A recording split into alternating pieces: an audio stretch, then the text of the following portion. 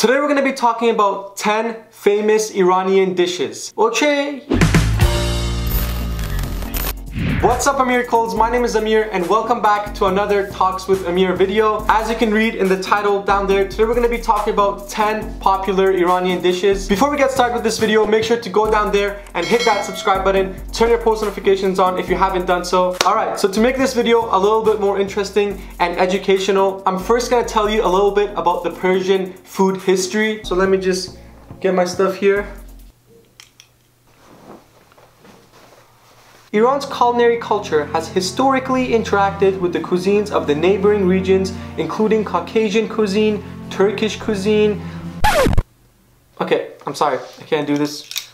Basically, what this Wikipedia article is trying to say is that Iranian food has interacted with Turkish food, Greek food, Russian food, and other countries that are surrounded by Iran. So now let's get started with the top 10 Persian foods of 2019. Okay, so the first food is called Khoresht Fesenjan, or if you're Esfahani like me, you would just say Fesenjan. Now I absolutely love this dish. This is probably like one of my favorite dishes. Khoresht basically means stew, but with this particular stew or Khoresht Fesenjan, you make it with chicken. Usually you make it with chicken, but it was originally made with duck. You can also make it with lamb, and some people in the north of Iran, because there's plenty of fish there, they make this stew with fish. And the good thing about this dish is that it's very easy to make, but you just have to wait a while for the sauces and the flavor to really develop in the chicken. Okay, so the second food is called Sabzi Polo. Bah bah, which means yum yum. But yeah, Sabzi Polo is a type of rice that us Iranians make, and it's tradition in the Persian New Year to serve this type of rice with some fish, some nicely smoked fish. It tastes absolutely amazing. Just look at that picture. Alright, so the third dish is called Zereshk Polo. Zereshk Polo is another type of rice that has zereshk, which means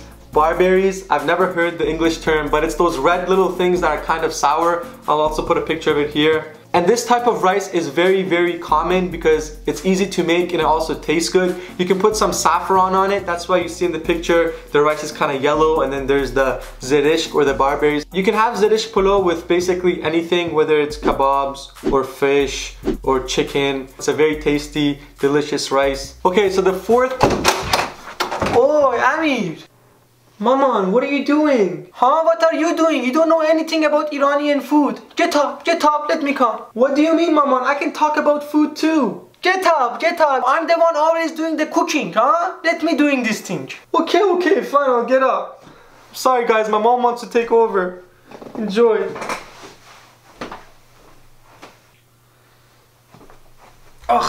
Camera.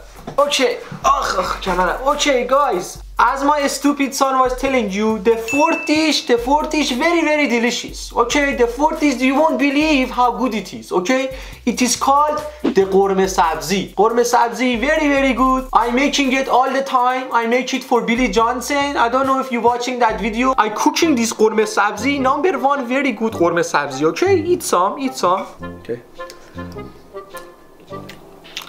You like it? Wow.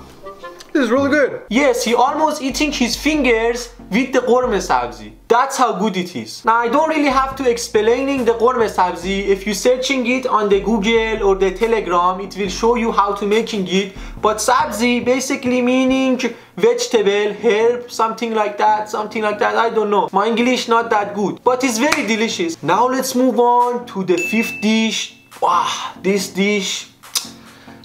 This dish very amazing. It's called Chelo Kabab. Even the name of it makes you hungry. Now Chelo Kabab kubide, as you can see in this masmasak, what is called the picture, is very delicious, and I'm sure maybe some of you having it before. If you having it, comment in the comments. And it's very fun to make. Okay, you put it on a sikh, which is a screw in English, they call it something like that. You put it on the barbecue.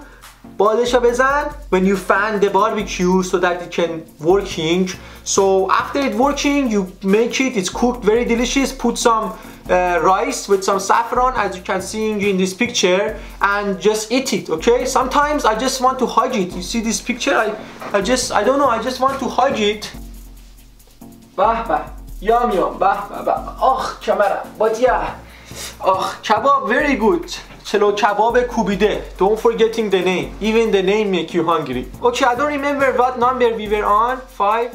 I think we just finishing 5. So the sixth one, very good. I also making this dish all the time. It's called Khoresht Ghaymeh. So the name coming from when you cut up the meat, we call it Ghaymeh. You cutting up the meat. Before in the history of Iran, when the houses didn't have fridge like something like that, we used to cutting up the meat and saving it for later. My great grandma teaching me that thing because we didn't have fridge, okay? We didn't have TV, we didn't have YouTube, we didn't have a stupid Amir making clown videos. We had nothing, not even fridge. So then you add the lappe. Lappe means yellow split piece, okay? And you're doing some mixing and some adding and some saffron. You always add saffron. Never forget, Persian food always needs saffron, okay? So after you adding these things, you can put some what you call French fry or some potatoes, sib zamani we calling it in the Persian, and boom, you have the #1 Khoresht Ghaymeh. Put some rice on the side,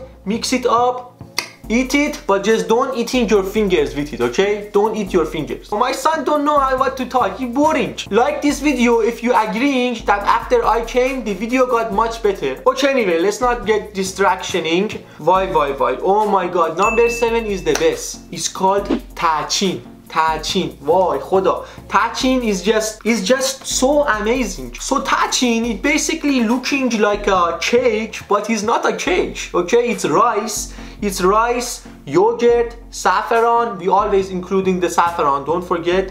Eggs, chicken, and also some zereshk, the red things my boring son was talking about earlier, zereshk. And when you're adding this together, something like that, you adding it together, you get this beautiful, looks like cake, as you can see here on the picture, and it's just very delicious, okay? When you're eating it, your mouth just say to you, thank you, merci for giving me this Persian food, okay? So enough said, let's just move on to the 8th hasht means 8 in Persian, the 8th dish. Now this dish very healthy, but my son, he don't like, I don't know why, he doesn't like this food. It's called Abgoosht. So Abgoosht, again, I say is very healthy. Why? Because as I reading for you, this Abgoosht is nutritious dish suitable for cold winter days. In Canada, always snow, always cold. I always having the Abgoosht, but my son don't eat it. I don't know why, he have some crazy problem. But this Abgoosht, it combines complex carbohydrate, I don't know how to say it, protein and fat with the side dish of fresh herbs, which is the sabzi, and some nokhod, I don't know what it is in English, it means P-E-A, not the other P, okay? Don't think dirty things. Anyway, you mixing these things and you get Abgoosht with some lamb, and you having this dish with bread. You take the bread, you scoop it in the Abgoosht, put some lamb on it, finish. Okay, the 9th food also very delicious. It's like, you know, on the Thanksgiving they stuff the turkey.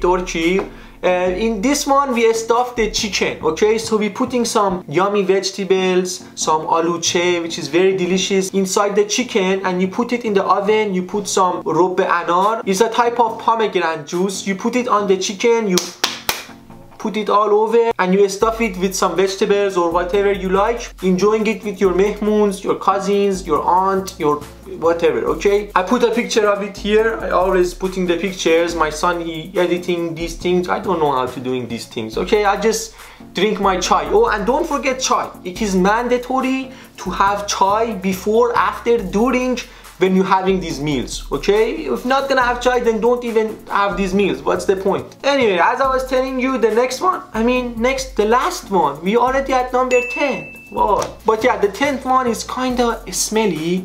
Don't telling my son, it's very smelly. It's called Kale Pache. My son put it in one of his videos, Kale Pache. There's something I have to tell you. What is it? Many students have been complaining that your son's lunch smells a lot. We opened his lunchbox and this is what we found. Okay, let me see. Yes, this is Kale Pache. Very good. Kale Pache is basically a dish of basically sheep, goosefand, sheep. So I can't really explain it, but I'll just show you this picture of it. And if you like it, you can search Kale Pache very easy on Google. If if you want to make it, it comes. But my son doesn't like it, so I know if I explaining it too much, he will cut it on the editing. So just if you want to see it, go searching it up. But yeah, that's basically it. I'm gonna go make some chai for myself. My throat is getting dry, but I'm happy I telling you these things not in a boring way like my son was. And I have to go now, so whatever he doing, the damn it jam, have some chai, being alive, and next video. Okay, Amir, come finishing the outro. I have to go make some chai. Finally, mom. Oh my god. Oh, hey guys, so I was gonna say the rest of the foods, but my mom just likes to barge into my room, not even knock on the door, and finished my video. But I guess maybe she was more enthusiastic. I guess I'm kind of like, my mom says I'm a little bit boring. So comment down below, Amir Tavassoly or Amir, who do you choose? Which one is better at making these videos? Don't forget, you can follow me on Instagram. My username is right here. So if you ever do make any of those dishes, let me know. I really want to see it, and I will mention you on my story. And in my last video, I said whoever comments pen or khotkar in Persian gets a shout out. So shout out to these people you see on the screen. Thank you for commenting, being subscribed, and having your post notifications turned on. If you guys want to shout out, the next word is Kale Pache. So go down there and comment Kale Pache. Make sure you're subscribed and your post notifications are turned on, and I will give you a shout out in the next video. Also, if you want to get your merch and you love chai and some other merch that I have on my website, then don't forget to click on the link in the description and check the merch out. Thank you guys so much for all the love and support. I really appreciate it. Damatun Garm, be alive, have some chai, and until the next video, peace. Okay, mom, I'm gonna come have my chai.